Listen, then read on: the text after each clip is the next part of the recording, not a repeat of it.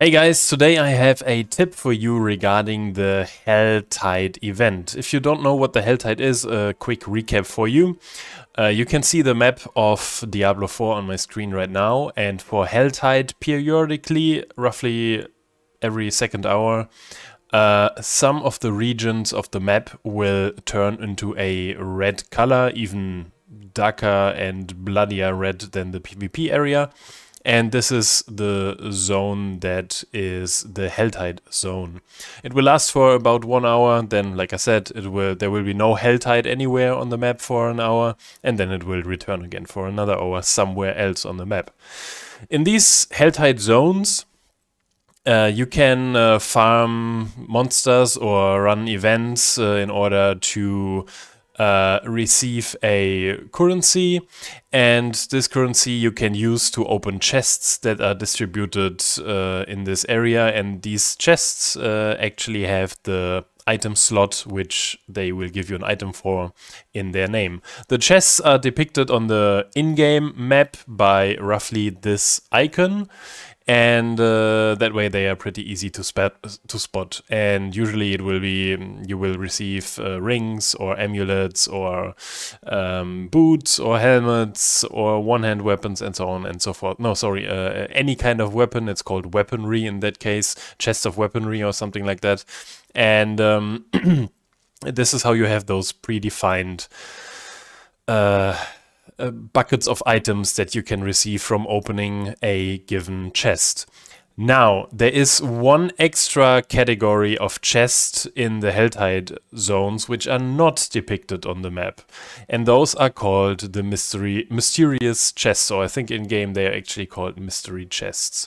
I have the map from d4builds.gg open right now. I will put the link in the video description so you can easily find it there. And if we filter for mysterious chests here, we can see on the map that there are not a lot, but certainly everywhere, some of these mysterious chest locations. And what these chests do is they cost a little bit more than the most expensive regular chest, which sits at 150, I believe. And these mysterious chests cost 175 to open. However, the stuff you will get from them is not predetermined in slots as with the other chests, so it can be anything. But the amount of things you get and the quality of things you get is usually a lot and pretty good.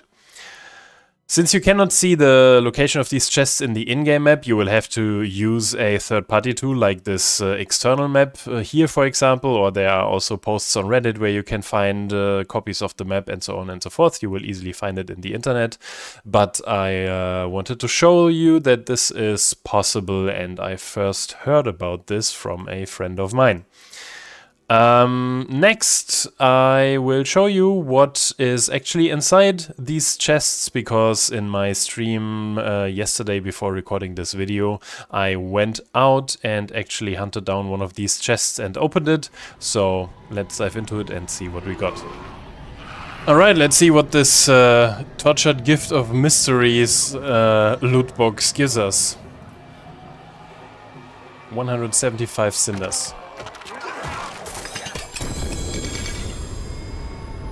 3 sacred legendaries, 2 sacred rares, and a bunch of elixirs, 2 fiend roses, and 4 forgotten swords. Sheesh! Not bad. Okay, let's check out how the loot looks like. Alright, so as you saw, the rewards you get from opening these chests is quite substantial. You get rare crafting materials, you get good potions, you get rare items, so it's definitely worth checking them out. Keep one thing in mind: if you die in the Helltide, you will lose 50% of the currency that you had at the time of dying. So if you had 150, you die. After your death, you will only have 75 remaining. So make sure that you do not die while farming this. 1 hour of farming time is not a lot of time, especially if you want to get to 175, and even more so if you want to open multiple of these chests. So be careful about what you do, and good luck with your farming and good luck with your chests, and see you next time. Bye bye.